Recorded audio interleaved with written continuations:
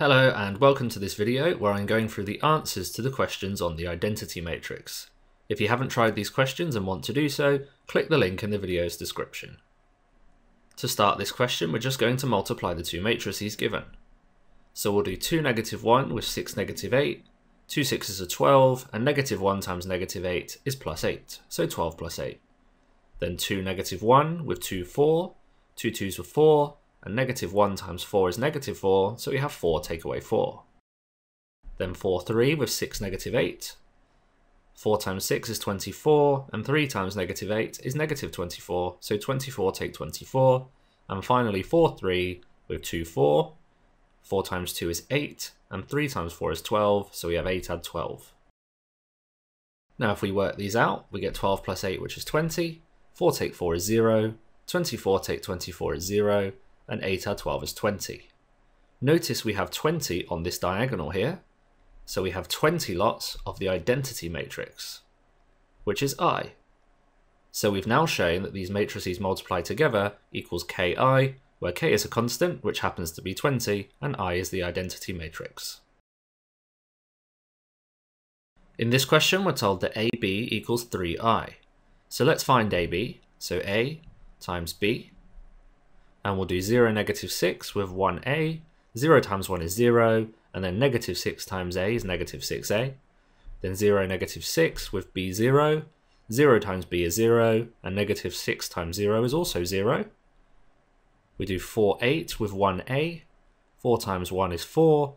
8 times A is 8A, so we have 4 plus 8A. And finally 4, 8 with B 0.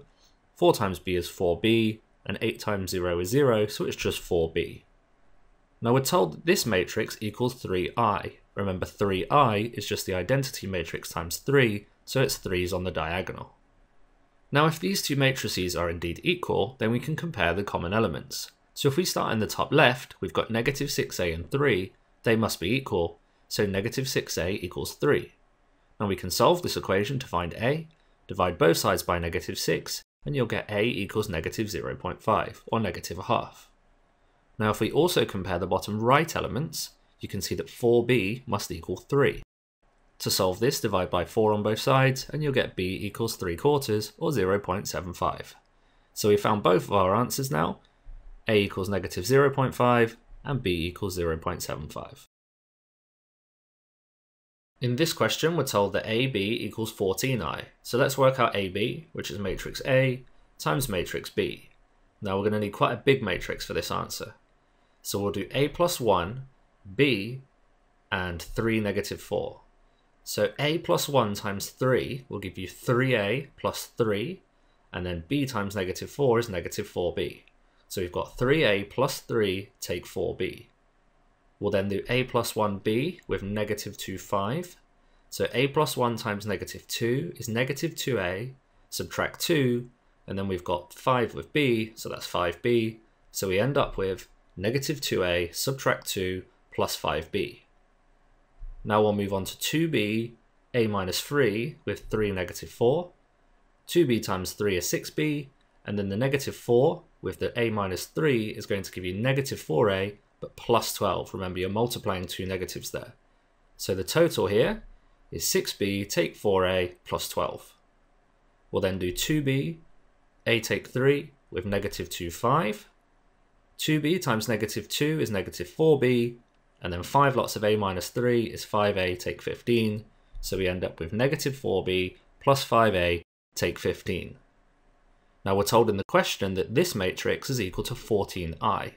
And 14I is just the identity matrix, but we have 14 on the diagonals instead of 1. So we compare these two matrices. If we compare the top left elements here, we've got 3A plus 3 take 4B, that must equal 14. So we can write that down. And then if we also compare the bottom left elements, 6B take 4A plus 12 must equal 0. So we can write that down. Now from here we've just got two simultaneous equations that we can solve. At the moment, these don't look like simultaneous equations necessarily. They're not in the standard format, so we're going to rearrange them a little bit. For the top equation, take away 3 from both sides, and you get 3A take 4B equals 11. For the bottom equation, you need to imagine that you take 6B and add 4a to both sides, but then also switch the equation around. So you'd end up with 4a take 6b equals 12. Now we can solve these equations.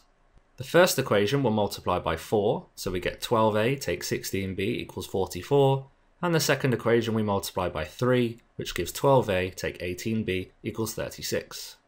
If we now subtract the equations, 12a take 12a is 0, negative 16b take away negative 18b is 2b, remember when you take away a negative you add, and 44 take away 36 is 8. If you divide both sides by 2 now, you'll get b equals 4. Now we can substitute this back into one of the equations. I've gone for the top one, so we have 12a, take away 16 lots of b, but b is 4, equals 44. So 12a take 64 equals 44, add 64 to both sides and you'll get 12a equals 108, and then divide both sides by 12 and you get a equals 9. So we found the answers a equals 9 and b equals 4. For this question we need to work out a squared b.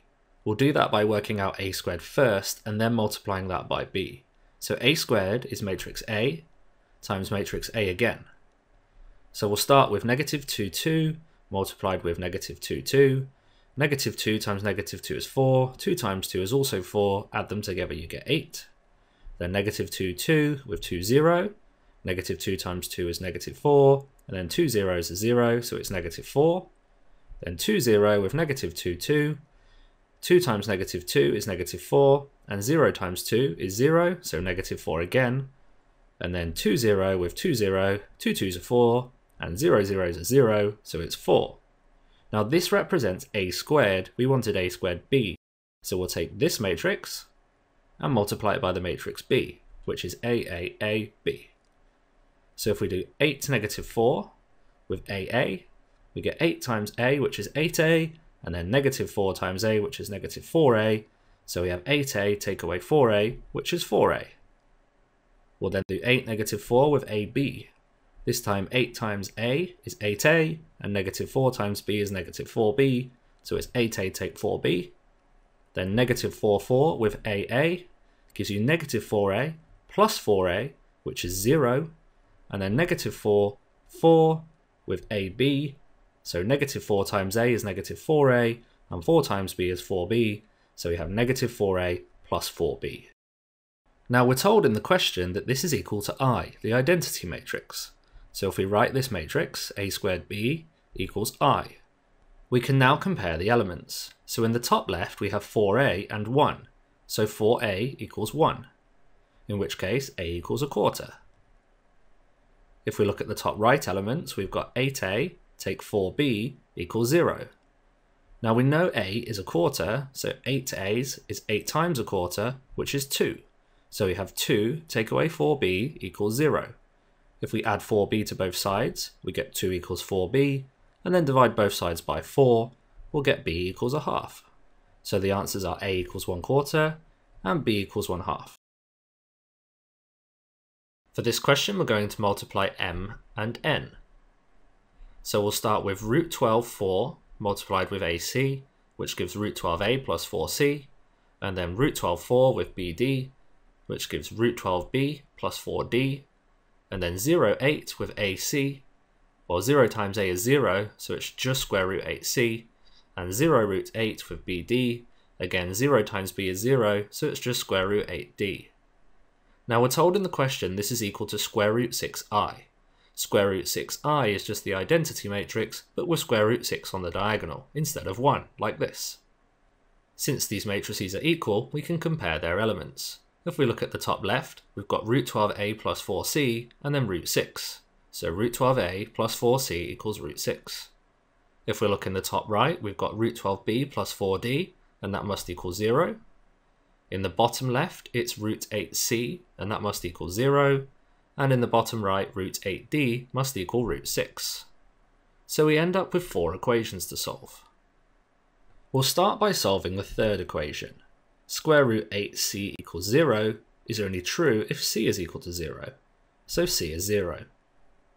If we now turn our attention to the top equation here, we just found out that c was 0, so 4c must also be 0, in which case square root 12a must equal square root 6. If we divide both sides by square root 12, we get a equals square root 6 over square root 12. Now if you think of 6 over 12 as a fraction, that's a half, we can use our surd rules here to write this as 1 square root, which is the square root of 1 half. Now if we square root the top and bottom here, square root of 1 is just 1, and on the bottom square root 2. We can rationalise this by timesing by square root 2 over square root 2, and you'll get square root 2 over 2. So a is root 2 over 2.